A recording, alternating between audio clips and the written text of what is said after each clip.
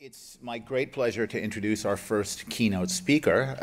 The conference theme, for those of you who may not recall, is cultural diversity at the intersection of mental health and the law. So this first speaker, our first speaker, Dr. Rhys Tapsell from New Zealand, is a particularly fitting and appropriate selection. We were delighted that he was willing to travel all the way here to come speak to us today.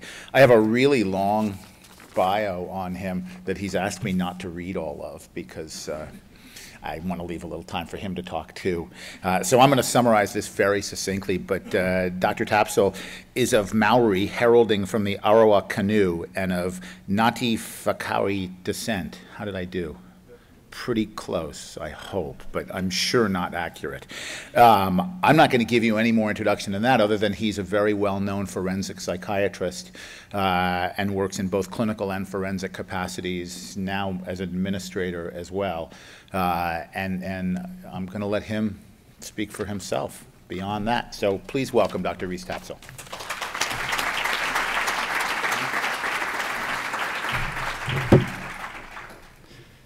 Yes, thank you, Barry, and thank you, Anne, for looking after me while I've been here. I have to say I feel like a little bit of an imposter because although I did work in forensic psychiatry for quite a long time, I'm not now principally employed as a forensic psychiatrist, but I do feel as though coming back among you, it's a bit like coming back into the fold, being a part of the wider forensic family. So thank you for the welcome and thank you for the opportunity to talk to you a little bit about some things that we've been doing in New Zealand and some things that we would like to think might help some of our thinking in terms of how we might address the issues for Indigenous people. I might just, if you'd allow me, briefly break into my own language because my ancestors wouldn't forgive me if I didn't acknowledge all of you and acknowledge all of the importance of this event. Nā reira, ko tēnei a taku tū ki te kōrero kia koutou. A te tuatai ki aia tō tātou nei kaihanga, ko ia te timatanga me te whakamutunga o mea katoa, me atu rā ki aia. Hori atu rā hoki ki a rātou ko wehe ai te pō, hari atu rā koutou ki te kāinga tūturu.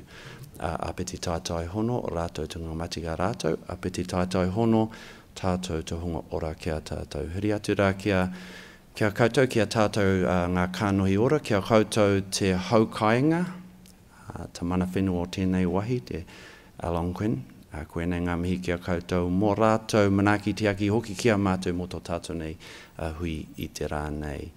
Nā reira kia rātou, tēnā rā tātou. So that was just briefly acknowledging those that have gone before us, those that have established in some ways the bedrock on which we all do what we do, also acknowledging, of course, the Indigenous people of this land who have allowed us to meet today and to explore and discuss the things that we will. So you'll have seen that that's the title that I gave the organising committee. This, though, is the title that I prefer. The idea of celebrating the beauty and the opportunity that indigeneity provides. And I'm going to speak for a little bit about how I think some of traditional knowledge systems, traditional life, traditional approaches to life can perhaps assist us in the challenges that we have of helping marginalised people do better in their lives. A series of acknowledgements. Firstly, of course, the people of this land, and as I've earlier said, those people that have gone before us, and the organising committee, to Barry, to Anne, and to all of the committee that have clearly done such a lot of work. Equally, though, the people that have both supported and allowed me to do the work that I'm about to talk to you about, or those of us that did it as a group. And in particular, Dr. David Shaplow, who may be known to some of you, Dr. Sandy Simpson, and Dr. Jeremy Skipworth, both of whom are in the audience today. And then a series of Māori without whom it would have been impossible to have done any of what I'm about to talk to you about now. So where is New Zealand? For those of you that... How many people have been to New Zealand, by the way? Okay, so there's a reasonable number of people. I appreciate, quite a long way from here. It is a country made up of 3 islands that spans a couple of degrees of latitude, temperate climate, And that's largely the nature of New Zealand. We are a constitutional monarchy, and we're made up of about 4.5, nearly 5 million people. And in particular, out of that slide, the bit that I would like you to take is that Māori make up about 15% of that general population. It would be remiss of me not to show you a couple of tourist slides. So for those of you that haven't had an opportunity yet to get to New Zealand, this is your opportunity to now decide that you should go. It is a beautiful country. Those of us living in it and those that visit describe it in that way. And not unlike Canada in many ways, minus the snow. As you'll see, lakes, mountains, beautiful flora. Being a Pacific nation, of course, we're preoccupied with sailing, or many of us are preoccupied with sailing, and we tend to do okay in international sailing races. Beautiful flora and fauna. Those are just a few of the beautiful native birds in New Zealand. So turning then a little more specifically to Māori, who arrived in New Zealand largely as a result of a major migration that occurred over many years. In our traditional creation stories, we believe that Māori emanated or hailed initially from a mythical place called Hawaiki. The archaeologists and the linguists, though, tell us that probably we began some 3,000 years or so BC over on the eastish coast of Taiwan. And indeed, if any of you have visited Taiwan and you've had the opportunity to meet with some of the indigenous Taiwanese people, you will be stunned at how Pacific they look. I certainly was. Our major migrations came out, though, through Polynesia, arriving there about sort of 700-oddish AD, and then coming through to New Zealand in or around 1300 or so AD. Those voyages were on multi-hull canoes, and interestingly, in more recent times, sailors have actually built canoes and used traditional systems of navigation to prove, in fact, that simply using traditional navigation and the tides and the wind, it is in fact possible to make those journeys. Māori, like many tribal groups, are defined not as individuals, but largely as a function of the natural surrounds and of our connection to our ancestors and to those natural surrounds. What I've got there is a picture, actually as it happens, that man is my deceased father, who is pointing toward my spiritual home and the meeting house, our communal meeting house, which is situated in a little place called Maketu over on the east coast of the North Island of New Zealand. And you'll see there down in the bottom left the sea and the mountain, which is just a different perspective, or that's actually what my father is looking at from where he is standing. So the natural surrounds are really important, as are our connections to those that have gone before us, stemming right back into and including the spirit world. And of course, like most tribes, and we were all of us tribal at some stage, it's just a little longer ago for some of us than for others, the collective has much more importance than the individual, and collective life and the maintenance and the protection of collective life is paramount as a tribal concept. So equally is the idea of spirituality and spiritualism. In Māori, originally, spirituality was very much seated in the natural surround and in the natural world. Of course, consequent on colonisation, that's changed to take on many of the aspects of Christianity. But still, in many tribes and in many areas of New Zealand and in many of the prayers and incantations that are said, there are very, very strong non-Christian pre-colonial naturalist themes.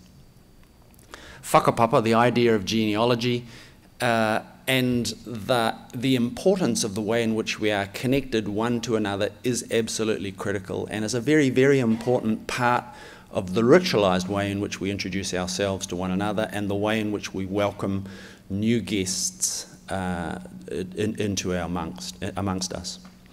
And whakapapa begins with ngai atua, those are the gods, that's the spirit world. And many people can actually describe their genealogy going back to the spirit world. and from the spirit world through those that have gone before us, including the maunga, those are the mountains, the awa, the rivers, the lakes, and then the iwi, that is the tribe, the hapu, the sub-tribe, and ending with one's name. Now that's a sort of a bit of a turnaround to the individualisation of Western society, where your name is the first and most important thing about you.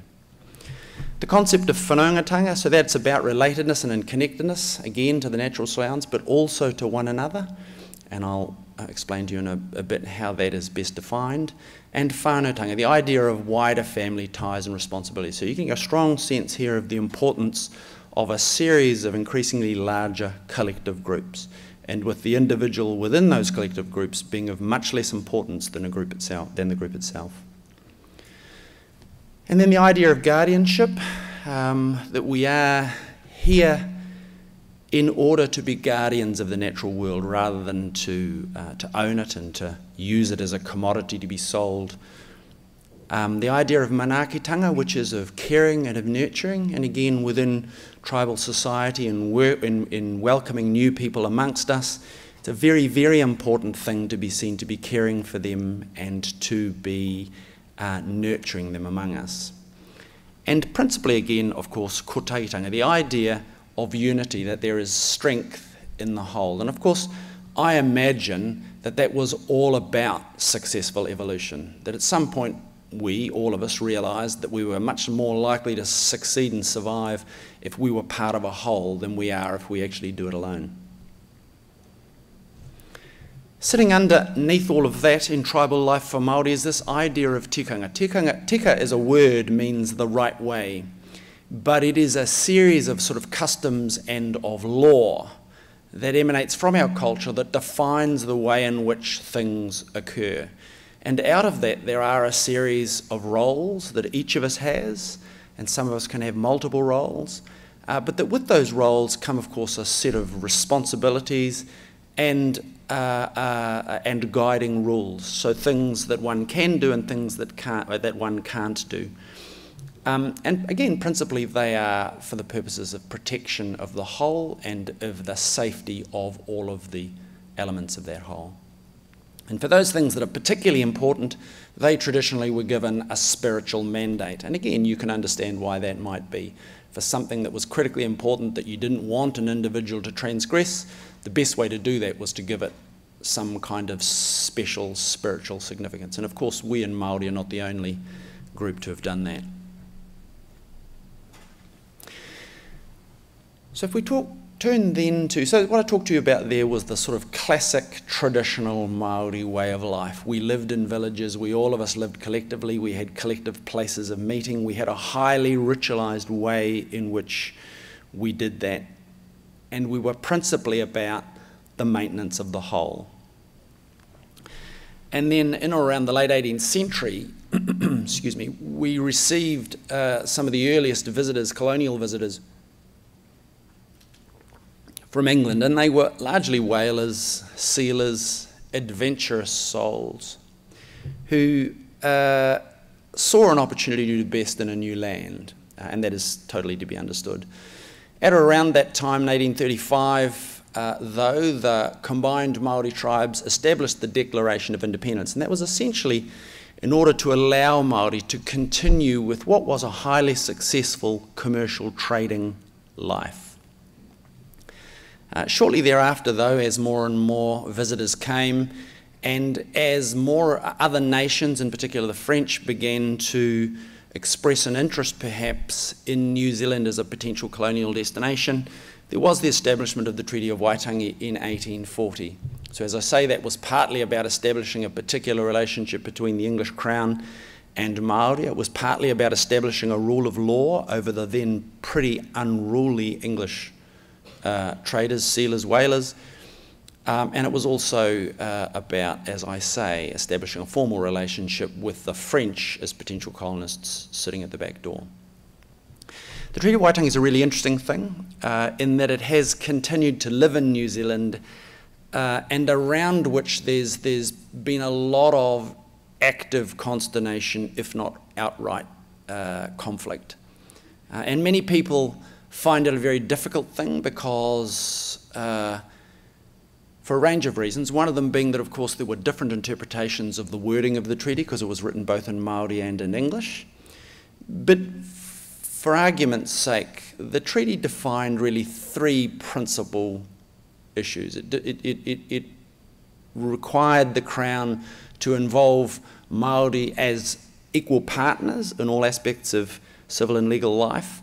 It assured the protection of all of those things that are dear to Māori in terms of customary rights, customary roles, customary practices, and it ensured that Māori were able to participate in all aspects of civil life. At least that's what the treaty said. And that's just a depiction of the signing of the treaty back in 1840.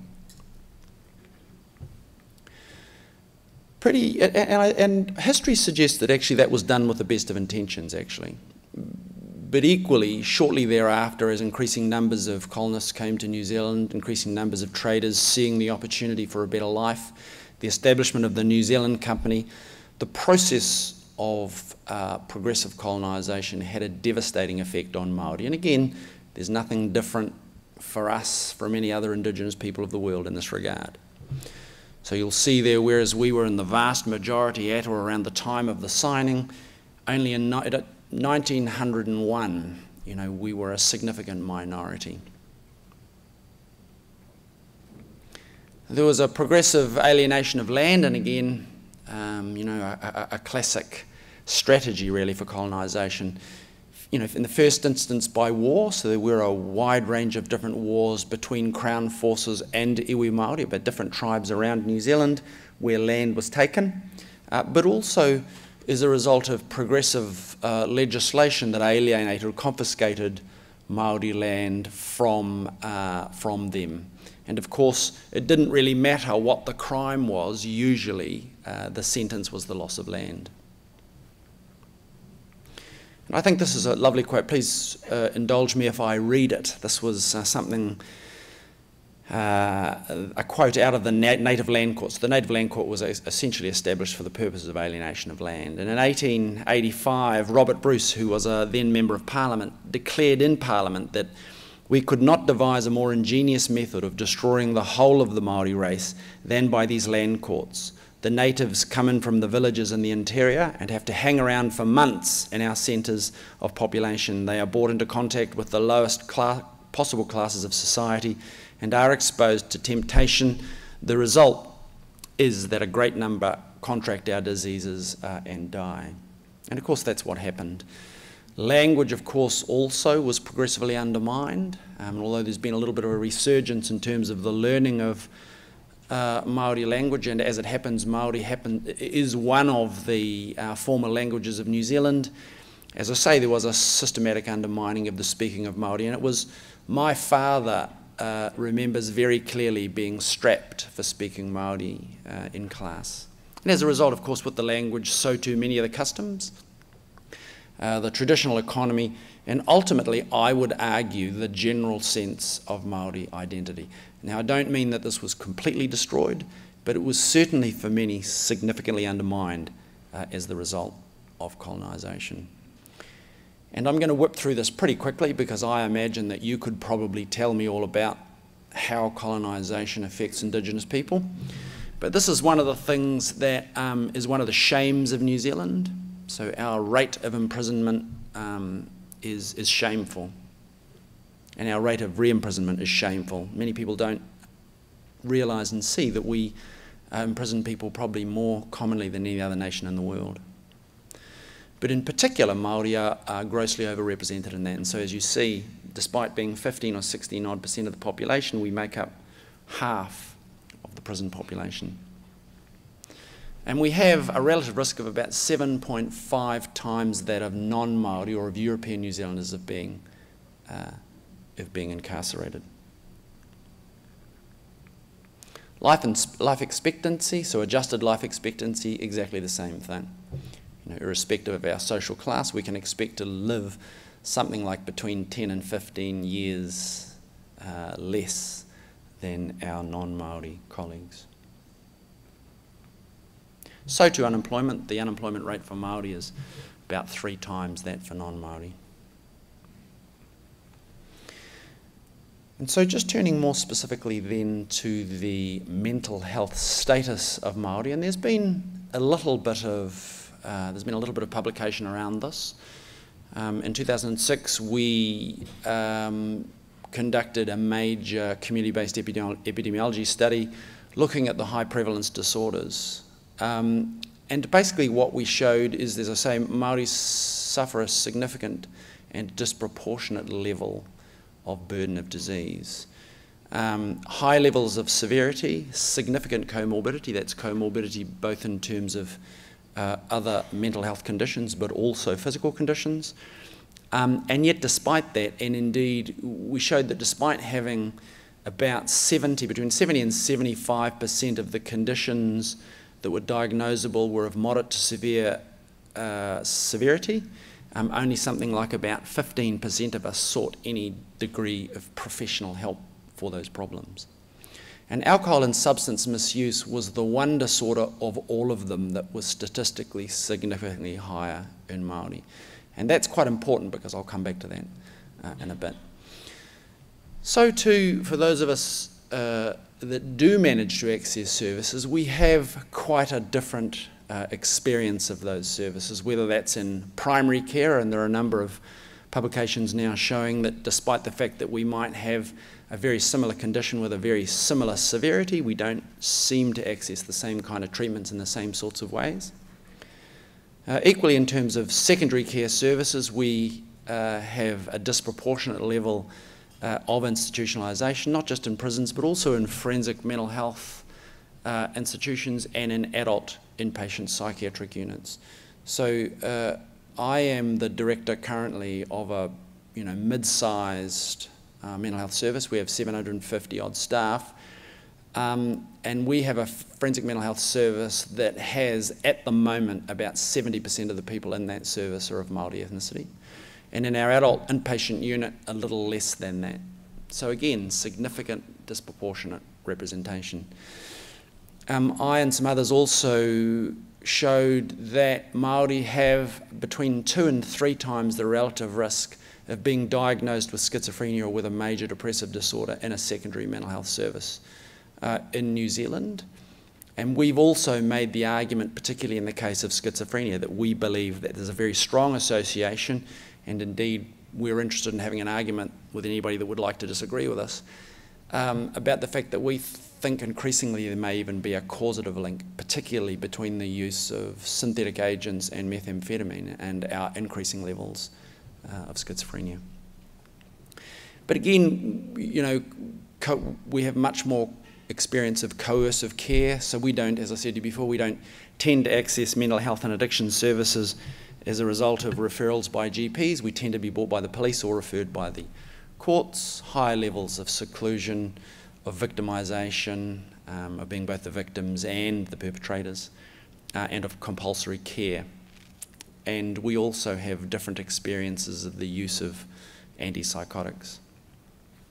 So moving on then to because this is all basically building a background for you as to why it is that we ought to think about doing a slightly different thing, approaching the treatment and rehabilitation of this particular group in a slightly different way. And the case for change, I think, can be argued on the basis of 2 things. Firstly, the obvious need, and I think it's really hard, you've got to be blind not to see the obvious need, the disproportionate burden of mental illness and the rates of incarceration and criminalisation, and they're getting worse.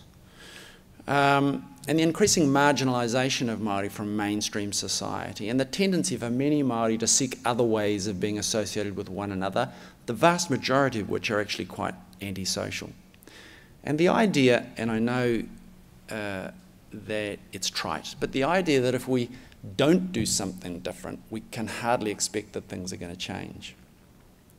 And then there's a right-based argument that essentially comes out of the right that Māori believe that they have under the Treaty of Waitangi to protect the things that they hold dear, to actively participate as partners in the provision of care and treatment for their people. So the underlying premise for this new way essentially acknowledges 3 main challenges. So firstly, that whilst a cultural approach is important, it's also important to acknowledge and to respect the best practice provision of psychiatric treatment and rehabilitation. And when I say psychiatric, by the way, I mean in the broadest possible sense, involving all disciplines, all of the approaches that we know work. They're necessary, I would argue, but they're not sufficient. They're clearly not sufficient. Because I think equally we have to look at ways of providing those services that better engage Māori and offer opportunities for a pro-social collective identity, opportunities for people to see themselves as other than people who are likely to just be offenders, to give people hope, I guess. And then the third thing, and I think that the concepts for me of reciprocity and of empathy are issues that are critically important in terms of forensic rehabilitation. So once we've treated somebody's illness, once we've basically improved their skills, the challenge of helping them to understand the concepts of reciprocity and collectivity and the responsibility that comes with that and the development of empathy are effectively what we're all about, I think. There have been some earlier attempts in New Zealand through the late 1900s to do this, but largely they, if we look back at them, were complicated by the fact that although there were Māori approaches and there were psychiatric or medical approaches, they were never particularly integrated and they often would conflict one with the other, causing problems. So the model that we had in principle really acknowledged the importance of those three things. That is our Māori cultural approach, the importance of best practice clinical approach, and of course, particularly given the population that we're talking about, the idea of safety and the partner of safety being security, also being an imperative that requires to be considered equally between the three. It was really important if we were going to have a model that was culturally imbued, that the local people, the local tribal people accepted that, owned that, and felt that they had the ability to define what that looked like and hold us to account for that. And a model of care, as I say, that was able to manage those imperatives equally at any given time. Now that sounds like an easy thing to say, but it's not always that easy. I was just talking to Anne earlier about when those three imperatives conflict, because it is doctors or mental health professionals that are usually in charge, it is usually the medical or the mental health imperative that wins out, even when commonly it's not the most important. And in the long term, it may not bring the best benefit or gain. And wider organisational mandate and support was very, very important because we were providing this within a mainstream forensic mental health service, that the organisation had to maintain support for that approach because, of course, as we all know, as soon as there is any compromise to that, then there is no point in continuing to do it. And that what we realised was critical was that the leaders of this service had to be duly competent, so they had to themselves have a very clear sense of the importance of those three imperatives and have a degree of competence in all of them. They needed to be good clinicians, they needed to actually understand Māori cultural law, L-O-R-E, and they also had to have a sense of the importance of safety and of security. And so too, of course, all of the staff working in the unit needed to have a degree of competence as well. And one of the really important challenges was in getting mental health services and mental health professionals to accept the validity and the importance of kaumātua, that is the older male cultural experts, the people who hold the traditional knowledge, cultural knowledge, the queer, that's the older women who hold very many of the same sorts of roles, and the cultural workers who are involved in a range of different interventions. That was an interesting challenge to get people to accept them as equal members of the multidisciplinary team with valid contributions to multidisciplinary discussions. And so I don't propose to go through those because you might remember I talked a little bit about them when I was talking about traditional tribal societies. Suffice to say that fundamentally this was a model whose principles and values were seated very firmly in the Māori world. And so where a collectivity and a collective sense of wellness, a collective sense of identity were principally important. And when I say that, I mean that not just for the patient group, but also for the staff. So many of the programs that were done were programs that we had the explicit expectation that staff would also attend, which is quite an interesting challenge.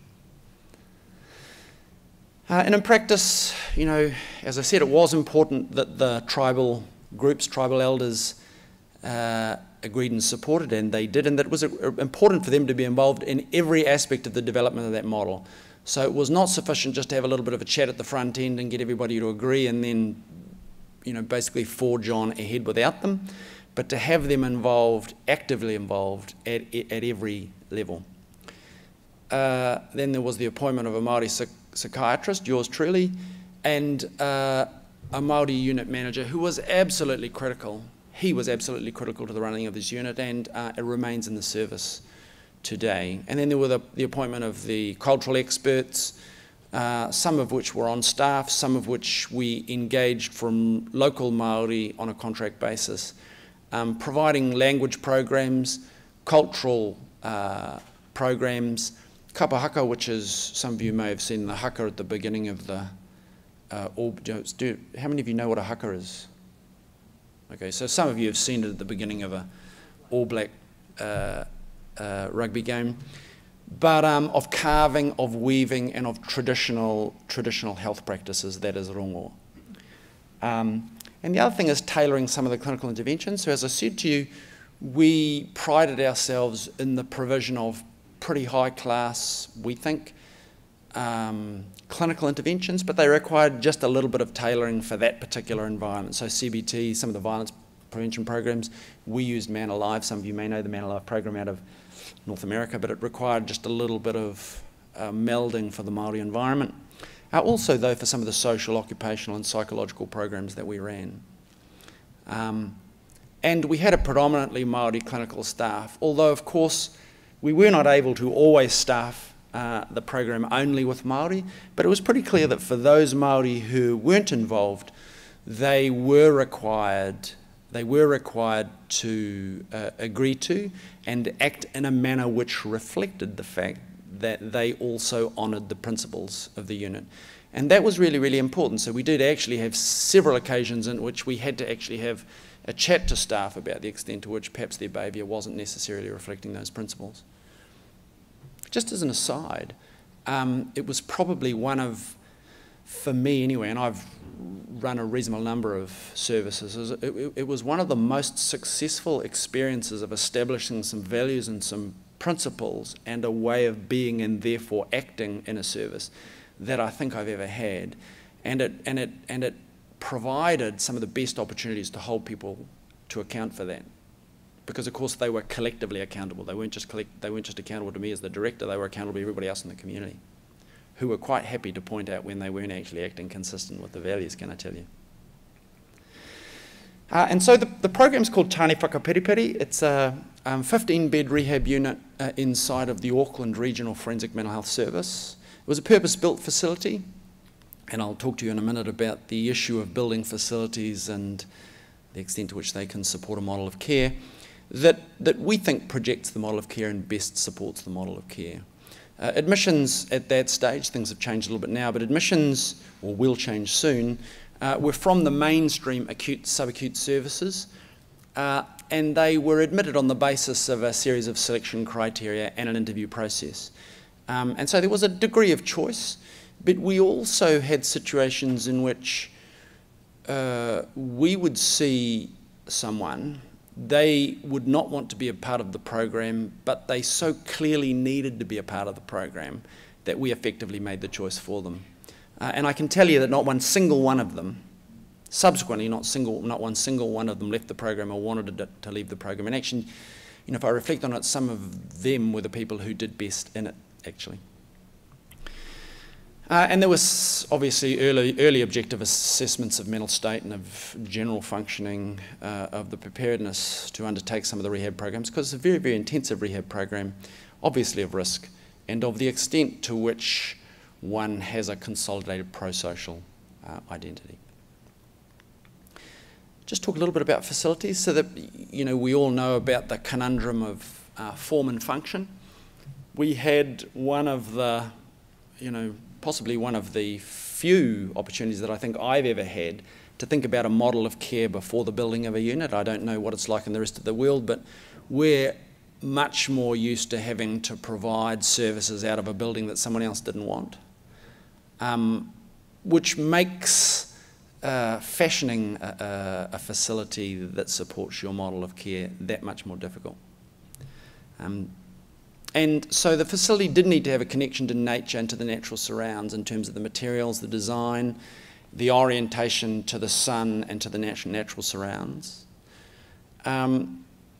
It needed to provide opportunities for the cultural processes and interventions. So the whare being the communal meeting place where all important processes occur, and I'll show you a photo of that in a minute.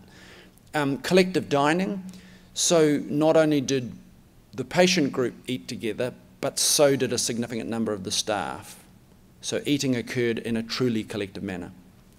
But there also needed to be opportunities for people when families visit, whānau, that's families visited, to be with their families, and to do other kokereas, the physical therapy spaces as well.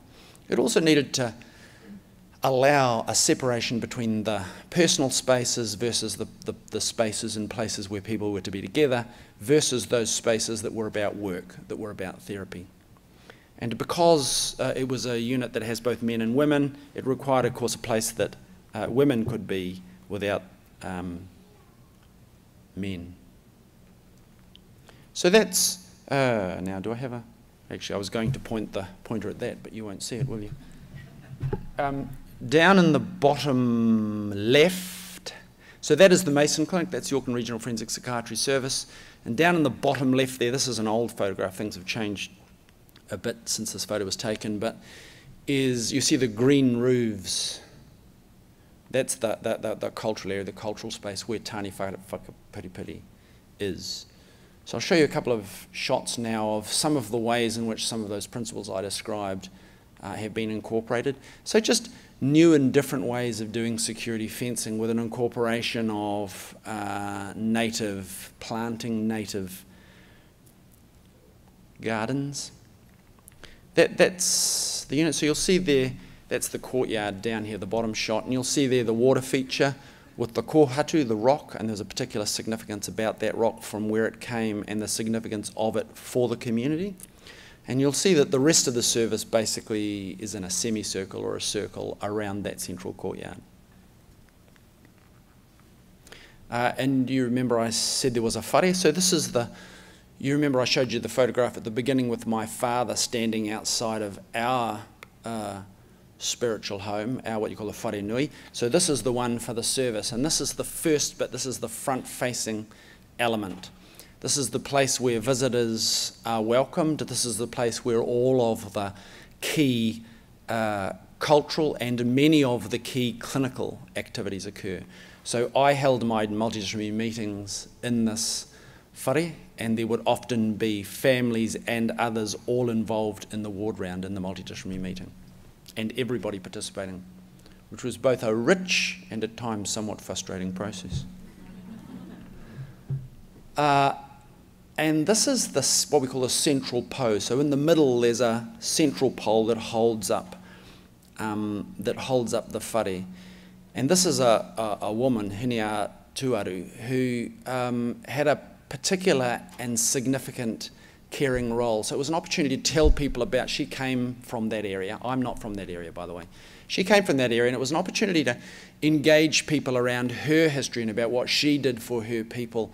And there were lots and lots of opportunities, particularly for the women actually, but also for some of the men, opportunities to actually just gather around her when people were distressed and to use her story largely as a mechanism for soothing and engaging distressed people. And then these are just a couple of shots of the extent to which artworks and the kind of superficial surrounds can again reflect aspects of culture. So you'll see the designs in there. I imagine a number of you have seen those sorts of patterns. And then, as I say, other little areas that have got really important Māori artefacts in or around them where people can do particular things. So you'll see there's a piece of greenstone over on a piece of carving that one of the one of the service users carved. And that's a particular area in which one of the cultural workers one of the cultural workers who worked with the women actually did a particular set of interventions. And that is, so that was carved jointly by a group of the staff. So these are staff that are not carvers. These are nurses, occupational therapists, psychologists and the like, and service users. And that will go up in one of the other buildings that I'll tell you about in a bit. But the process of doing that together, the process of clinical staff doing that with patients, is something really that has quite a spiritual significance to it, and is actually a really interesting way of engaging, because the things you talk about while you're bashing away on a piece of wood are quite interesting. They tell you a lot about people. So I thought that I'd just briefly whip through and try and give you some sense of what all of this means for a particular patient. And obviously this is a stylized patient, but a pretty common story, and I imagine a pretty common story for many of you, a pretty common picture for many of you. So a fellow in his 20s, schizophrenia with chronic psychosis, you know, and the list. But most importantly, he identified as Māori, but really had very little knowledge or understanding of what that meant. And in fact, when I explored that, what he really identified himself as, in saying that he was Māori, is that he identified himself as being something other than the system. So that was just a way of defining himself as other than the system. He had really very little idea of his cultural heritage. He had very little idea of the things that had gone on, his own history, his tribal history, and the significance you know, of that for his life. And so, of course, that was a really important part of engaging him and providing him with treatment and with therapy. So the first thing was actually about engaging with him, because one of the really nice things about whanaungatanga, as I told you before, is that the explicit expectation is that we will engage, so the conversation that we will have is a conversation that continues until we can find a particular point of commonality. So that might be somebody that we actually have in our whakapapa, but that might actually be we're related somewhere, albeit, you know, 5, 10 more generations back. Or it might be through marriage, or it might be, you know, that your ancestors fought with my ancestors in a particular war. But the idea is that we're looking for a common connection. And that's a common connection between me, the doctor, and you, the patient. That's got nothing to do with medicine, it's got nothing to do with your offending, it's got nothing to do with where you are. But it's a very powerful way of establishing a relationship with someone. And it's about making whanaungatanga real, as I say. And you've got to be able to, as a therapist, as a mental health professional, you've got to be able to give over quite a lot of yourself in order to do that, which again is quite a challenge to many of the, you know, to many of the traditional mental health disciplines. Obviously a full assessment, not just of your clinical strengths and weaknesses, but also actually of your cultural weaknesses. For him, the maximisation of his pharmacological treatment. So he came in pretty well. We required a little bit of the tweaking of his medication, and we leveraged largely off the engagement we had as a result of the cultural process to begin to have some conversations around his medication. So some of those, you know, some of the justification went something like, well, you know, you'd like to be able to be better at kapahaka, at doing the haka, but you're not able to be able to do that because, you know, you've got this tardive dyskinesia, or you've got this tardive, it was a tardive akathisia actually in his case.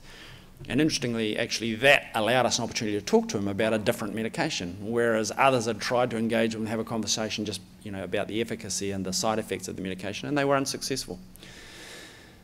And then to customise some of the individual treatments, and again, some of those are about the traditional psychiatric treatments, therapies, and some of those are about, you know, cultural treatments or therapies as well.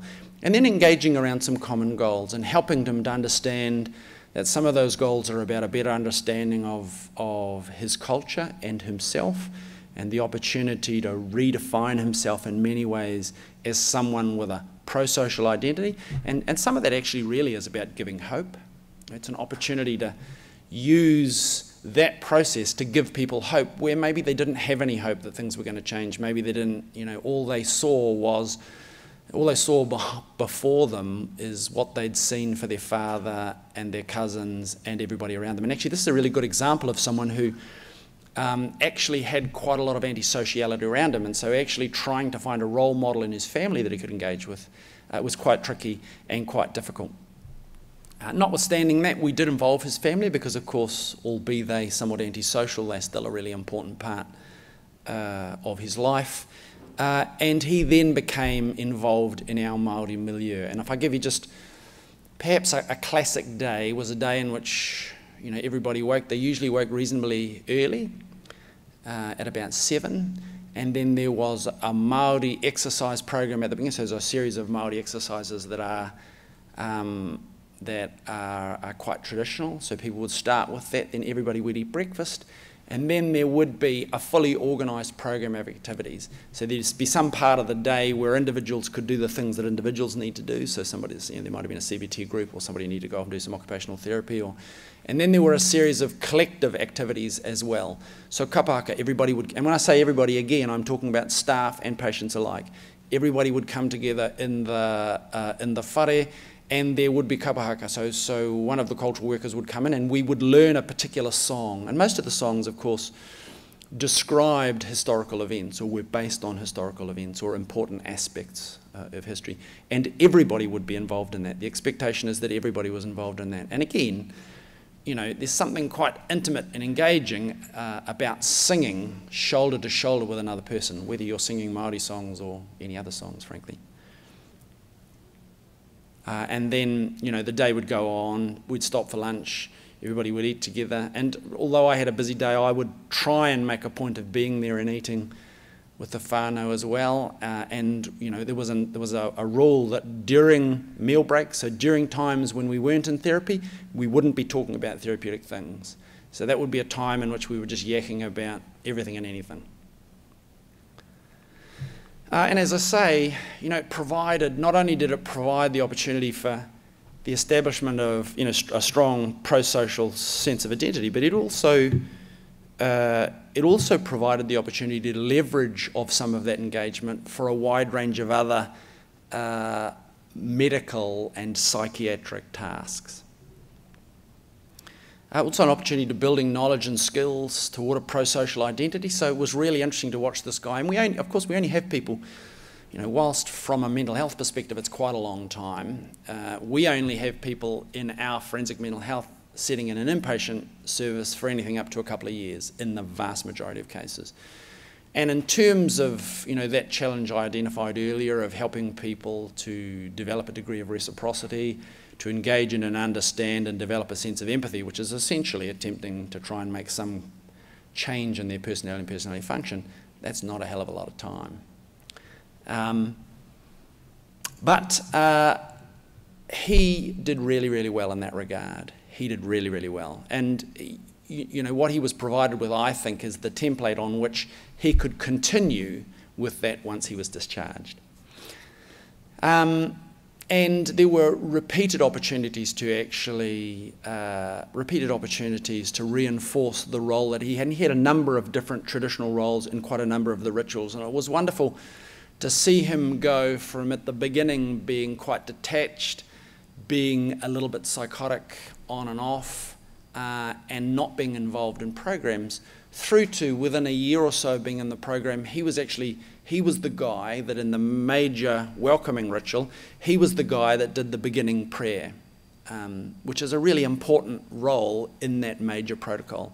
And he would do that in front of 50 gathered people, the vast majority of whom he didn't know, which was an incredible shift for him.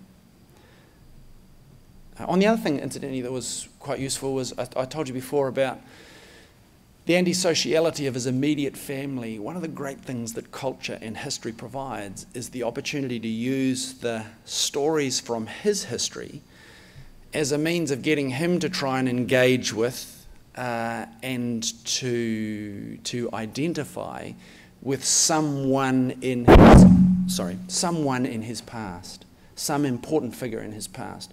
And as we went into that latter part where he began to take on a bit of a leadership role, that was critically important, and you could really see him starting to identify with this figure from his past. And again, you know, what that builds is a collective sense of accountability in the community. So we also had a process where, you know, if there were problems in the community, they were sorted out in the community in the classic kind of milieu way.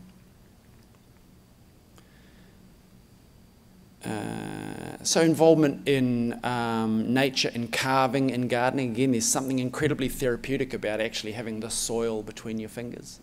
And in growing something. And you know, one of the stunning things for me was this is a man who had never been a part of growing anything in his life. And in fact, there was a point at which he acknowledged that he really had never been a part, in fact, of contributing positively to something that grew or at any stage in his life. So it was, you know, he became quite protective actually about silly little things like silver beet. Silver beets beet, I imagine you call it here. And all of that was about basically helping him to gain a perspective on the future, helping him to gain or develop a sense of trust, and helping him to see that maybe there's an opportunity for him to change, you know, his life. Outcomes measurement is really, really important. I mean, and clearly something that we need to do. So in this program, we have a classic suite of outcome measures, as you'll see. I think they're the standard ones that most of you would have as variations in your service.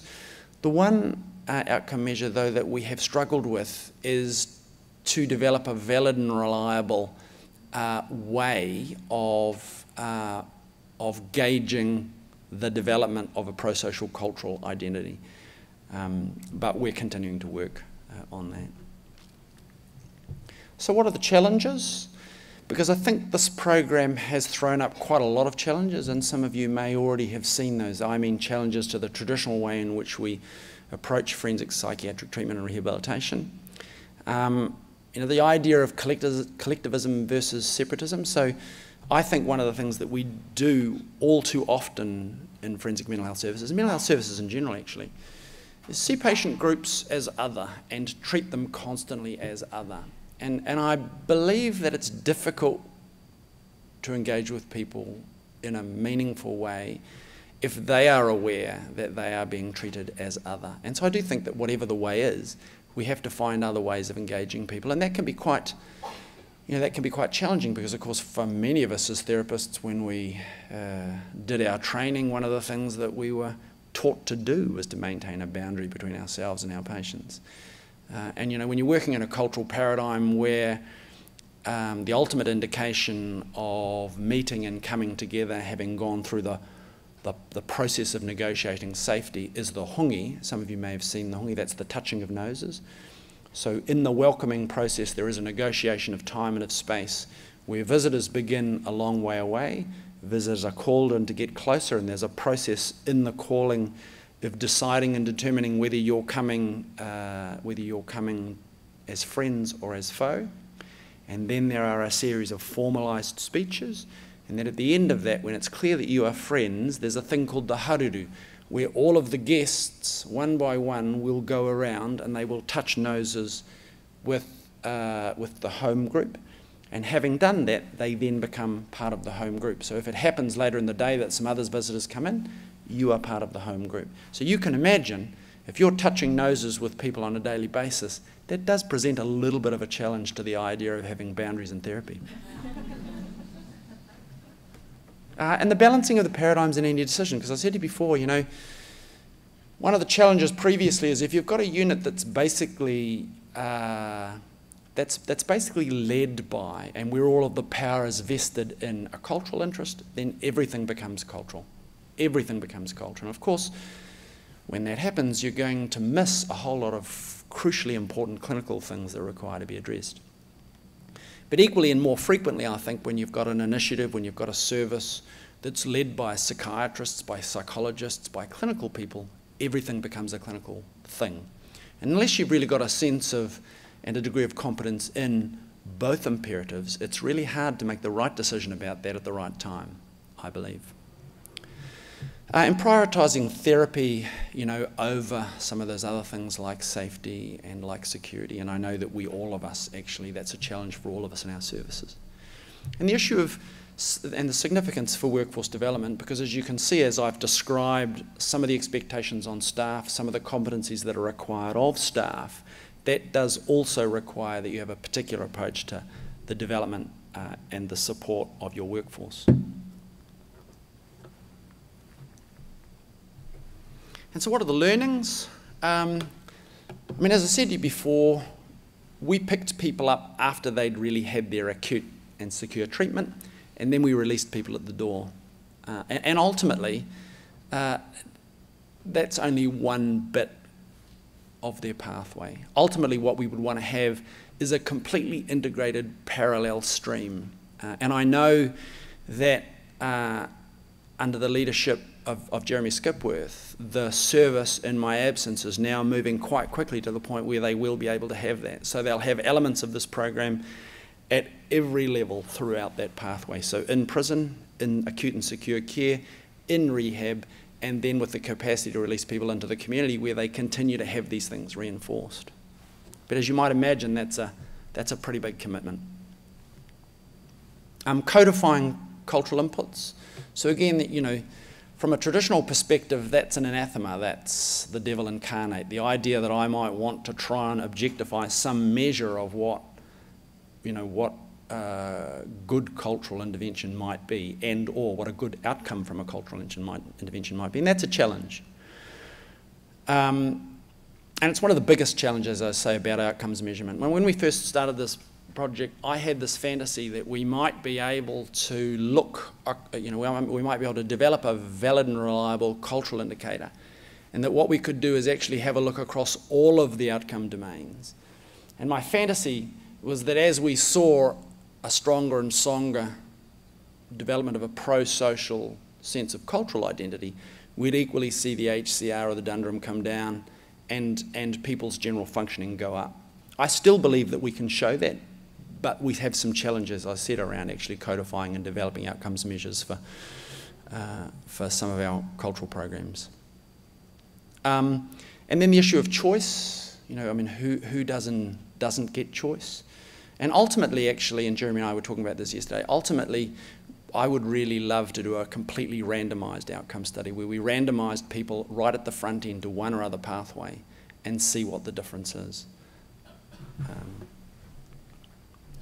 And so I really hope that at some stage you might invite me back to talk about those outcomes, and I do apologise that I'm not able to tell you about them now, but suffice to say that on the nature of having worked in that unit for, I don't know how many years it was, maybe between 3 and 5 years, and having seen something like about, I don't know, 25 people go through that unit over that time, and having seen the change in those individuals and the relationships that they were able to have with their kids, with their families, and with the world, I do genuinely believe that there are some learnings for mainstream forensic mental health services from traditional knowledge systems and traditional, you know, ways of living and approaching the world.